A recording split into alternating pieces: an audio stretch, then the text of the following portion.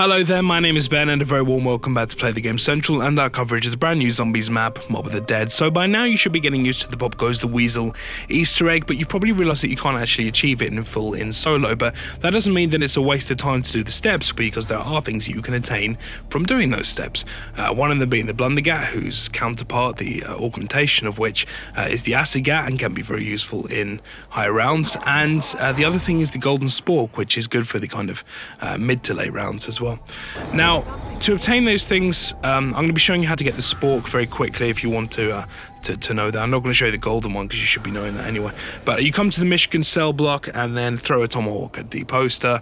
It will open up the little hole in the wall and you'll see the afterlife eye. Go into purgatory mode using the junction box, then come in and zap the spoon on the floor till you hear the demonic announcer, then revive yourself, and then you're ready to go and get the other spoon, which you can use to augment the current spoon that you already have, if you want to say that. Actually, without the other spoon, you won't actually be able to use it as a melee weapon at all.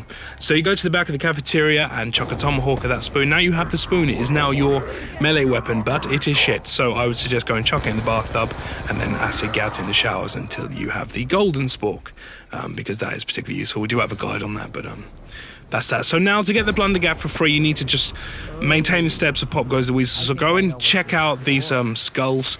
I don't need purgatory mode for them because I know what every single one of them are. But if you do, then go into purgatory and you'll be able to see the little blue skulls and just remember where they are. Go back into real life and then tomahawk them and you'll be able to get them. So the first one is down in the dock where I just showed you the third post in where PhD Flopper and Mule Kick is.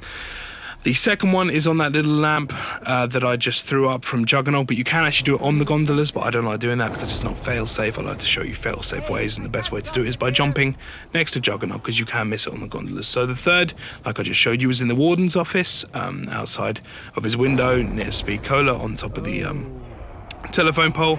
The fourth was in the not starting area room, but just through the library, opposite to the door of the library. There's like a little kind of messed up cells and it's just there on the toilet.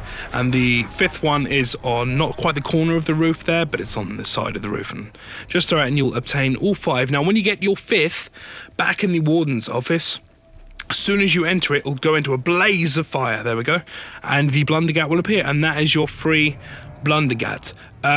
I would suggest looking at a video that is potentially going up today as well. I don't know if it's going to be the first, probably is, on the subject, but there is a way to obtain the Acid Gat and the Blundergat as one player, which isn't a bad idea if you're doing high round stuff, and you should realise why that's not such a bad idea. But this is a really good perk setup for those of you who enjoy using the Blundergat. This is kind of makes it fairly invincible. Anyway guys, if you like the video then leave a like, that would be brilliant, and I'll see you in the next one. Thank you and goodbye.